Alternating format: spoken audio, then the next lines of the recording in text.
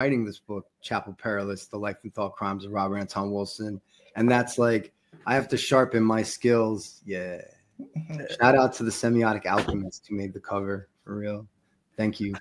I got to, you know, personally really sharpen my own skills in science.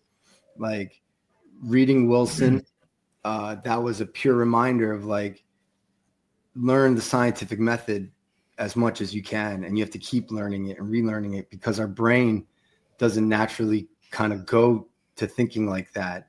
So for instance, Cerberus, right? 3-headed monster dog of hell, right?